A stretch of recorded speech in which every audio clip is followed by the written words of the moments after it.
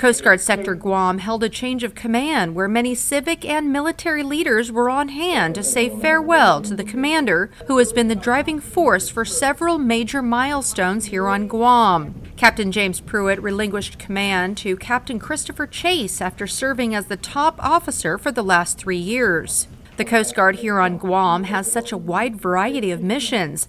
They're responsible for search and rescue, harbor security, environmental protection, and building relationships within the Mariana Islands and Federated States of Micronesia. One of the great things about the Coast Guard is my mission on Guam is outside the gate.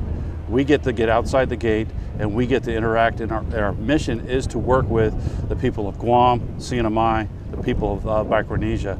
As Captain Pruett welcomed the incoming commander, he took the chance to say goodbye to all those he served with here on Guam and wished them well. And I made real good friends here on island, and that's what I'm going to miss the most, is the partnerships and friendships that Trish and I have made on this island. Captain Pruett and his wife Trish head to their next assignment to the Bay Area in Northern California.